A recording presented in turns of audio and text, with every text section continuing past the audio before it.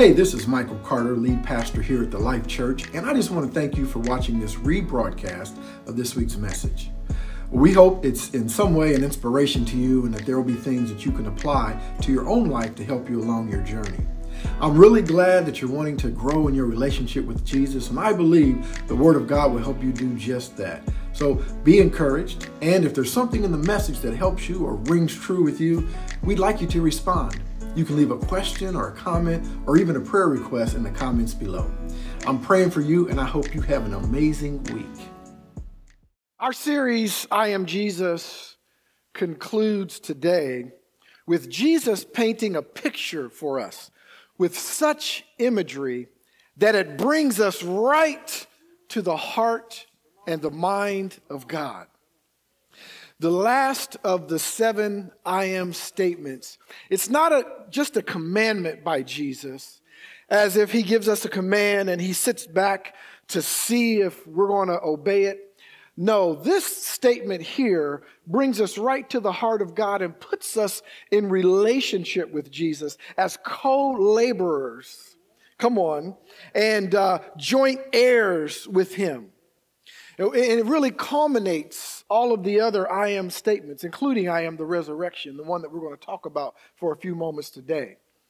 Now, we've heard and we've talked about some of these statements like I am the bread of life. He is our very sustenance. We can't do without him. And I am the light of the world. We talked about that. He's the one that shows us the way. I am the door of the sheep. He is the door. You can't get in. You have to go through him. And of course, if he's the door of the sheep, he's the good shepherd. Come on. He is the good shepherd. My favorite statement, I am the way, the truth, and the life. He went on to say, no one comes to the Father except by me. Last week we talked about I am the resurrection. Today I want to look at John chapter 15, and he makes the final of these statements where he says, I am the true vine. I am the true vine. I am the true vine. John chapter 15, beginning at verse 1, Jesus says these words. He says, I am the true vine, and my Father is the vine dresser. Every branch in me that does not bear fruit, he takes away. And every branch that bears fruit, he prunes, that it may bear more fruit.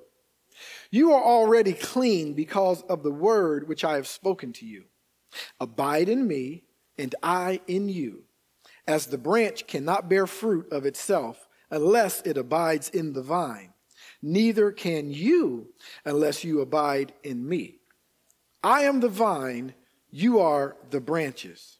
He who abides in me and I in him bears much fruit. For without me, you can do nothing. If anyone does not abide in me, he is cast out as a branch and is withered. And they gather them and throw them into the fire, and they are burned. If you abide in me and my words abide in you, you will ask what you desire, and it shall be done for you. By this, my Father is glorified, that you bear much fruit, so you will be my disciples. This passage and this statement is pretty dramatic. If you think about it, it's Jesus' MO, really. And as I've said many times, for me personally, it's one of the reasons that I serve him. Obviously, other than he is the God of the universe and the very word of the Godhead, and the Savior of us all. But one of the reasons that I love Jesus so much is because there's no ambiguity in him. I am the true vine. I am the true vine. And this statement is so dramatic because he says, not only am I the vine, and if you're in me, you'll produce much fruit. But he says, if you're apart from me, you can do nothing. That's pretty dramatic, folks. And as much as this statement brings us into relationship with Jesus, it also presents an ultimatum for us and really a provocation. An ultimatum meaning that it's either this or that. There's no ambiguity. There's no middle ground. There's no straddling the fence. It's either this or it's that. You abide in me and I abide in you. You'll bear much fruit. Or you're away from me and you can do nothing. In other words, whatever you do will not be fruitful. It may be false fruit. It may seem like fruit, but it will not be fruitful. Why? Because I am the true vine, he says. And it's a provocation because how will you respond? Provocation just means it's something, maybe a statement that's put before you that you have to respond to. You don't have a choice. It draws a response from you, okay? This is a bold statement, and Jesus is provoking you to respond to I am the true vine. Are you going to stay with me? Are you going to stay with me?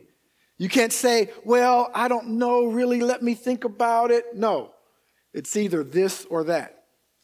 Here's what you have to understand. By making no choice, you're making a choice. By not making a choice and say, well, I'm not so sure about that. I'll just have to think about it. You're making a choice. You're either with me or you're against me.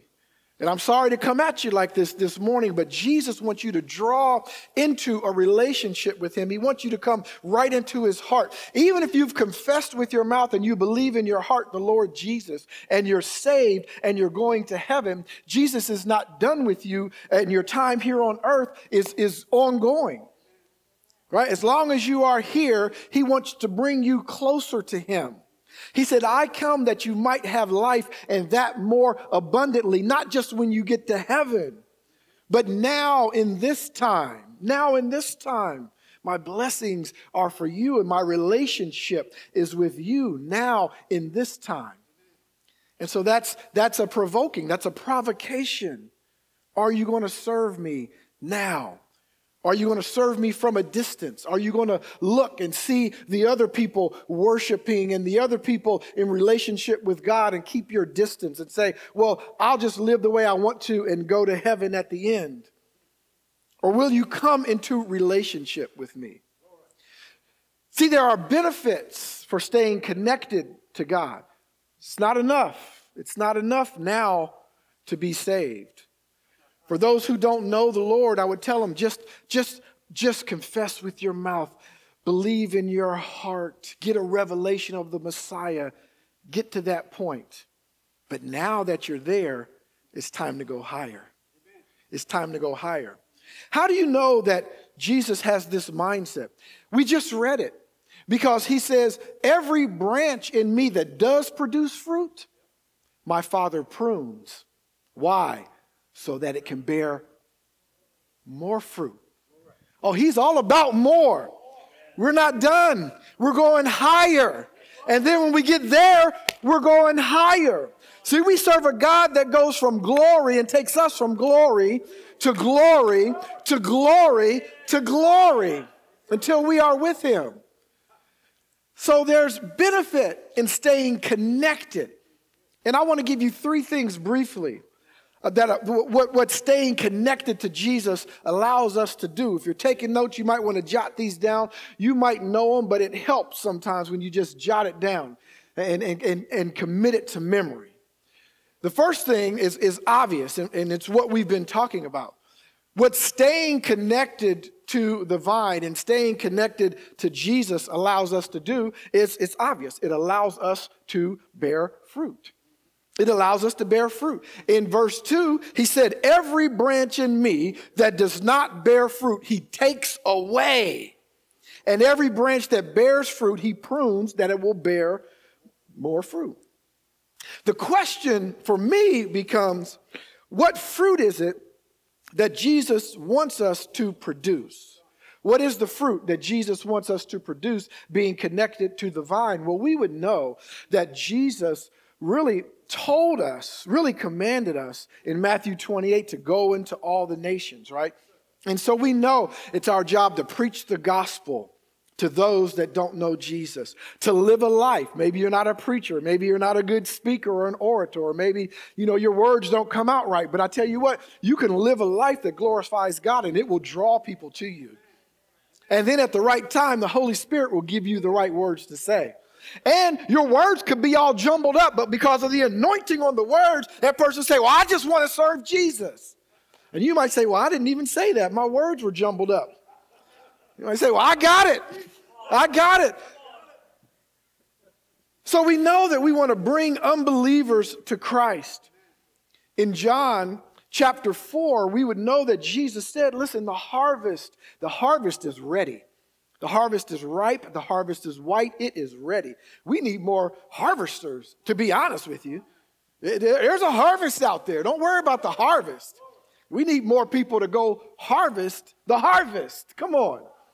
And so he said, I'm sending you out to harvest. So we know that there will be fruit from people. And then once people are brought into the kingdom, we would know that Jesus wants us to disciple him. Go into all the world making disciples, not just Christians, not just saved people, not just people who go to church and shout every once in a while. Go into all the world and make disciples. And so discipling people produces fruit as well. People coming to Christ to be Christians, people who are discipled. But can I present to you the highest level to me of fruit? Now, those are important. People coming to Christ is ultimate. I mean, it's important. We would know that. He died on the cross for that. People being discipled is important to him. In Ephesians chapter 4, the Bible says that Paul told the church at Ephesus that he gave us apostles, prophets, teachers, pastors, and evangelists for the equipping of the saints to teach so that we will all come to the maturity of Christ. So he wants us to be discipled until we would be mature and mature and mature. But when you look at Galatians chapter 5, verse 22, you really see the fruit that Jesus wants us to produce. But the fruit of the Spirit is love, joy, peace, long suffering. Some of y'all know that. Long suffering. Come on, long. Come on, Virgil. Kindness, goodness, faithfulness, gentleness, and self-control. So let's go back. Take those off. Let's go back. Let's go back. Let's go back. Let's go back, Tegan. Let's go back to the very first one. Let's look at love. Here's my definition of love. My definition of love is the giving of oneself at the expense of oneself for the benefit of others. The giving of oneself at the expense of oneself for the benefit of others. I said the giving of oneself at the expense of oneself for the benefit of others. If you want to know how Jesus loved, that's how he loved. That's how he loved. He gave himself at the expense of himself. Come on. He just didn't die on a cross as if he was a firing squad, just shot him and it happened. He was humiliated in front of his mother and friends and disciples and people who had been following him. He was spat upon and beaten and smacked and all of those things before he died at the expense of himself for the benefit of others. Now, we don't have to go through that, what Jesus went through physically, but I can tell you this, people are going to talk about you. People are going to talk. If nobody's talking about you, then you're not doing everything right. If nobody's talking about you, then you're probably pleasing too many people instead of Christ. Come on. Today, in today's world, in this city, if nobody's talking about you, then you're conforming. I'm just telling you. And I'm not throwing shade because I got to look in the mirror all the time and say, look, I know you want to please people, but I'd rather please God. That's what that's what the apostles said. And then joy. All of these I consider as one fruit, by the way. For me, that maybe it's semantics and maybe we can argue about it. I won't argue with you about it. But for me, I don't say there's 9 fruits of the Spirit. I don't say that. Because it says, but the fruit of the Spirit, and he just lists off these 9 attributes. So to me, you got to have them all. That's all I'm saying.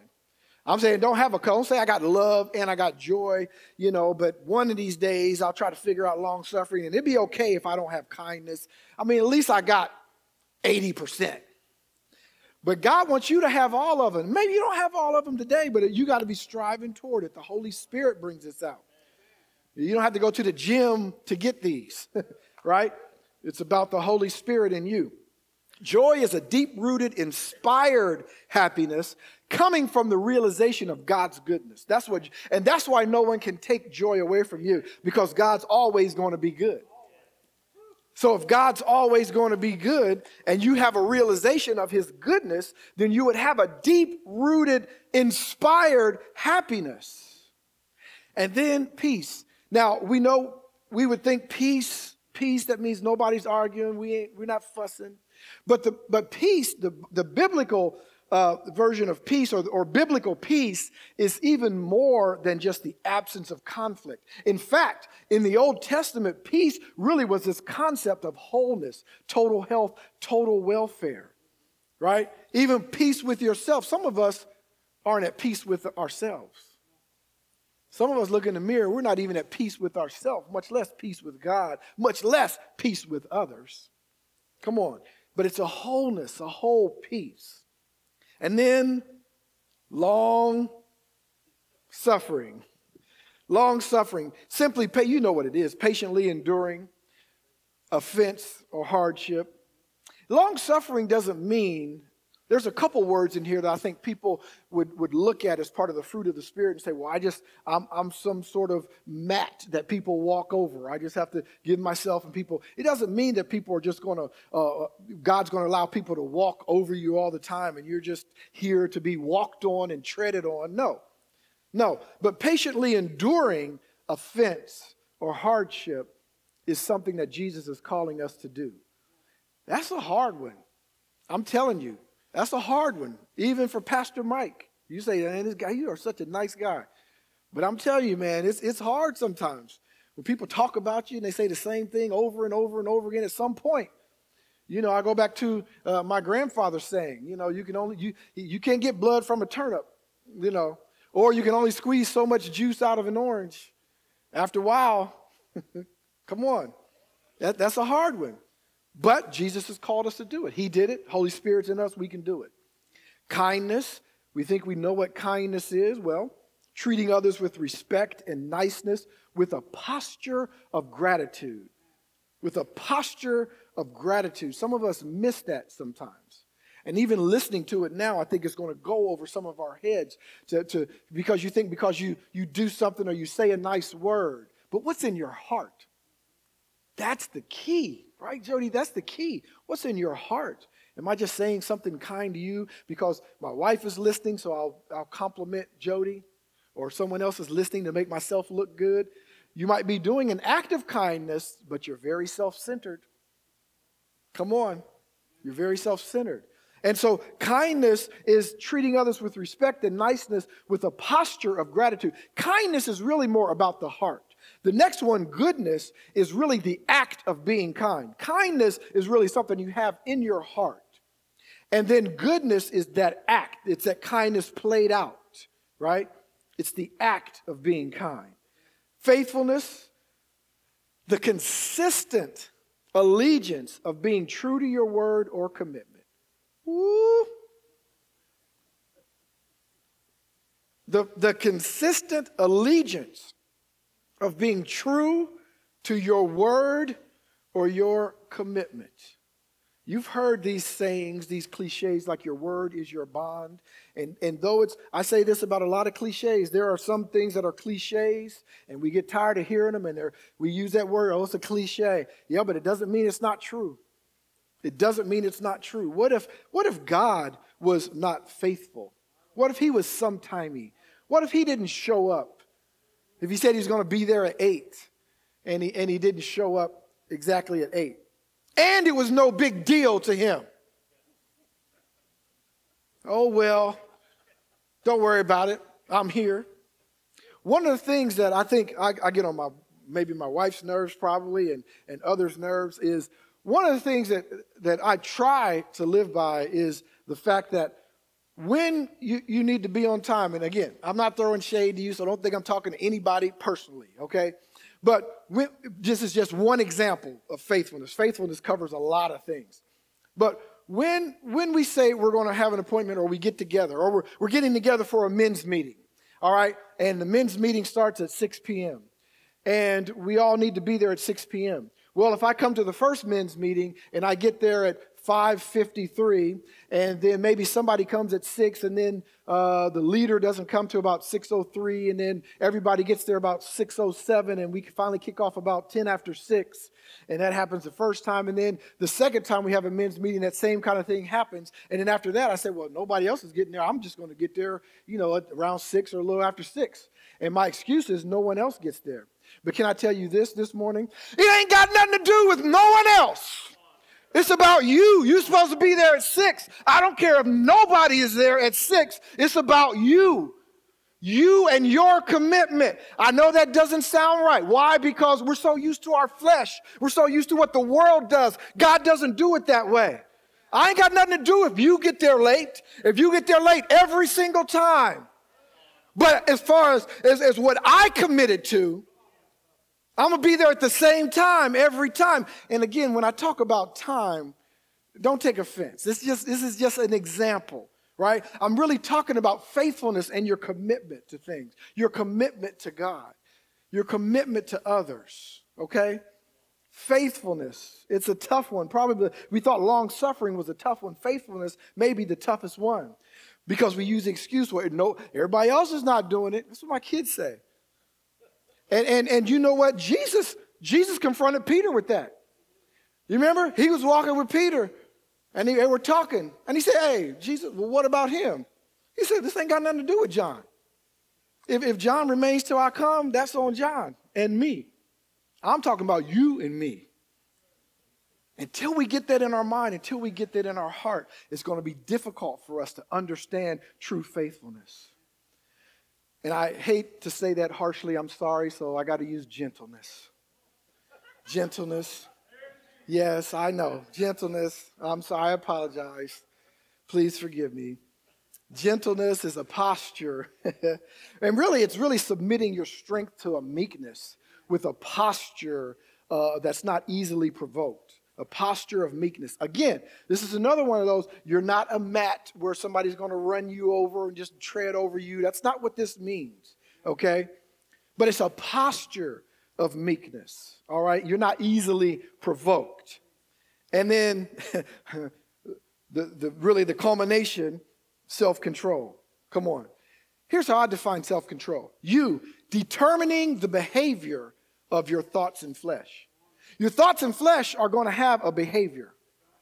But if you have self-control, you determine the behavior of your thoughts and flesh. And many of us, including me, still fight to conquer self-control in some areas, right? It could be any area of your life. Self-control. God wants us to have it. So when we talk about, by the way, I'm still on point 1, and I'm just going to keep going. I only got 2 more points, so we're going to get through it. And I don't have this many sub-points for the other points, so, But when you talk about, I wanted to really flesh this one out because when you talk about, what we're talking about here is bearing fruit. He said, I am the true vine, and if you stay in me, you will bear fruit. So this is really, we're talking about bringing people to Christ. That's fruit, right? Who else did you witness to? Discipling others. Who did you share with that's already a Christian? How did you help them along, right? How did you help disciple them? But then, how about the Holy Spirit work in your life? The Holy Spirit work in your life. Did you produce fruit with that? And number 2. So the first thing is that it allows the branch to produce fruit. The second one is it allows the branch to grow. You can't grow if you're not connected. There's no way. It's impossible. You can't grow if you're not connected. John 15 verse 6 says, if anyone does not abide in me, he's cast out as a branch and is withered. You're disconnected. And they gather them and they throw them into the fire and they're burned. And they're burned. You can't grow. You can't grow if you're not connected.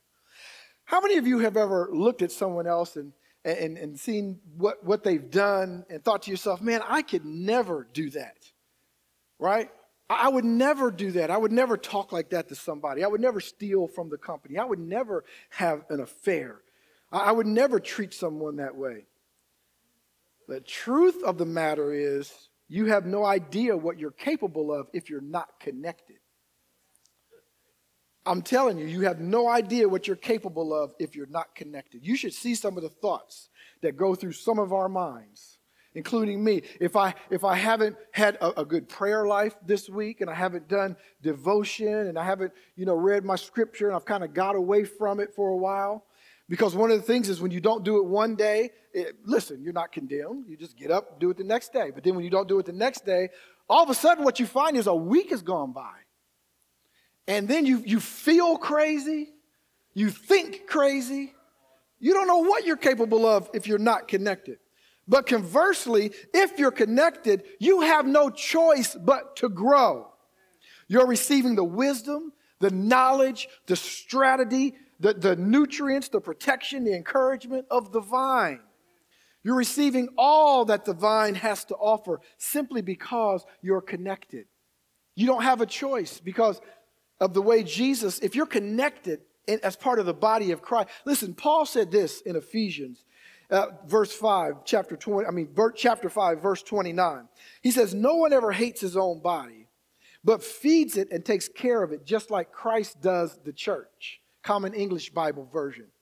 Just like Christ does the church. If you're connected, you're going to get part of that nourishment. He's going to take care of you. You're going to grow. You don't have a choice but to grow if you're connected. That's why it's important to stay connected.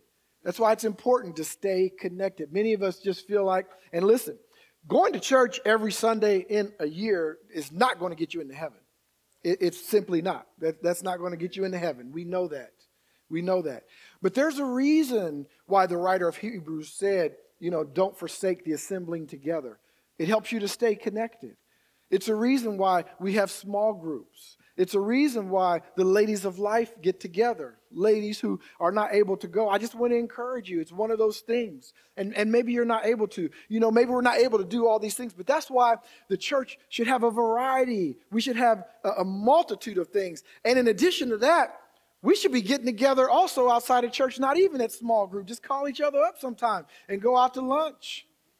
Me and some of the men, we went out to breakfast, the other morning.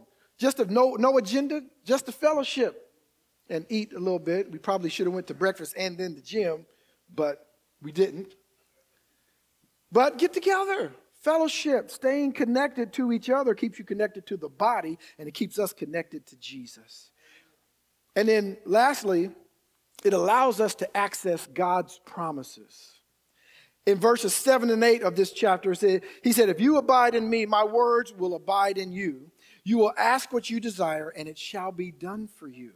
But by this, my Father is glorified. And that's sometimes what we leave off. You say, well, I can just ask God for what I want, and he'll just give me anything? But Jesus said, by this my Father is glorified, that you bear much fruit, so you'll be my disciples. Let me tell you something about this verse. When you're connected to the vine, you have access to the power, to the ability, to the wisdom, to the anointing, and most importantly, to the heart of God. To the heart of God. We know that in the book of James, it says, you have not because you ask not, and even when you do ask, you ask amiss. The Living Bible puts it this way, verse 2 of chapter 4 of James. He says, and yet the reason you don't have what you want is that you don't ask God for it. And even when you do ask, you don't get it because your whole aim is wrong. You want only what will give you pleasure. But you see, when you're connected to the vine, you're connected to Jesus. And when you're connected to Jesus, you're connected to God. And when you're connected to God, you're connected to the heart of God. So you can be prevented from being like a spoiled child. See, not connected, you'll look at that verse and you'll do things, you'll ask for things like you're not thinking about anyone else but yourself. You're immature and nearsighted. Not connected, you have a self-centered mentality, okay? When you're not connected to God, you have this ungrateful attitude. That's what a spoiled child does, being not connected. But when you're connected to God, you're connected to the vine, your mindset is this. It's when I increase, others increase. When I increase, it brings glory to God.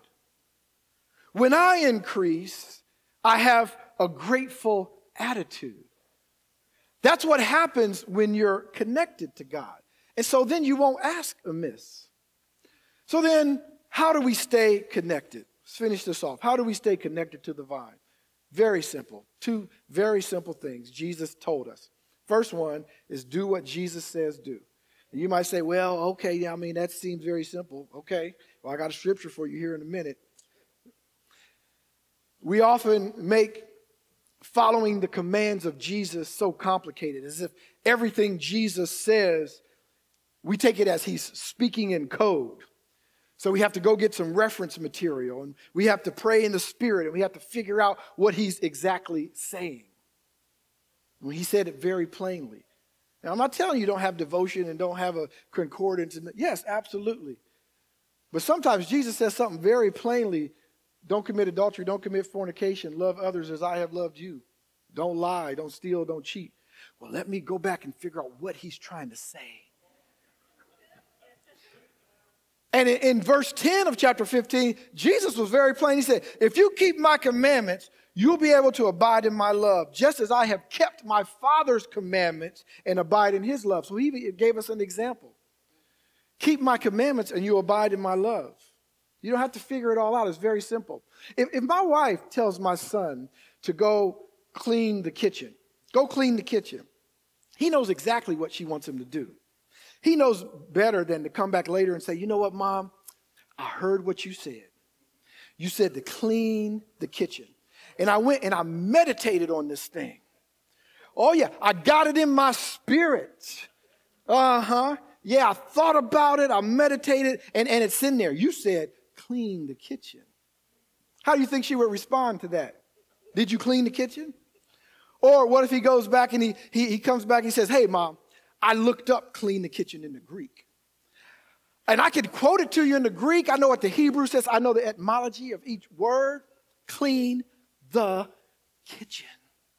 Whew, I know what it means. So I think I'm there. Or he didn't gather a group of his friends and get together and say, let's talk about this now. What does clean the kitchen look like? What does it look like? No, he doesn't do all those things. He better just go clean the kitchen. But why do we treat Jesus that way? Why do we treat him that way? When he says, do for others what you want them to do for you, there's not much ambiguity in this statement. Not much ambiguity. He made his thoughts on this pretty clear in Luke chapter 6, verse 46. He said, why do you call me Lord and you don't do what I tell you to do? Did you know that was in the Bible? Luke chapter 6, verse 46. Why do you call me Lord and you don't do what I tell you to do? Pretty simple. So he again made it plain. If you keep my commandments, you will abide in me. Just do what I say do. And then love like Jesus. This is my commandment, that you love one another. Verse 12. As I have loved you. Well, how has Jesus loved us? One of my favorite passages, Ephesians chapter 5. In the Message version, verse 2 says it this way. Observe how Christ loved us. He was not cautious, but extravagant. He didn't love in order to get something from us, but to give everything of himself to us. And then Paul said, love like that. Think about that. Think about that. Observe how Christ loved us. He was not cautious, but extravagant. He didn't love us in order to get something from us, but to give everything of himself to us. Love like that. How do you stay connected? The only way to love like that is to stay connected, and the only way to stay connected is to love like that. It goes hand in hand. So my question would be simply this. What fruit is being evidenced in your life? What fruit? Love, joy, peace, patience, bringing people to Christ, discipling someone, kindness, self-control. What fruit is being evidenced in your life, because as we remain in Jesus and he remains in us, we're going to bear fruit. We're going to bear much fruit. And as we do that, we love each other. We love each other, and it's God's love that is in us, and we build each other up. And as we love each other, we remain connected. We find ourselves one day in the middle of a miracle because we're connected. God is doing something in us and producing fruit. Jesus said, I am the vine, you are the branches. If you remain in me and I in you, you will bear much fruit. But apart from me, you can do nothing. You can do nothing.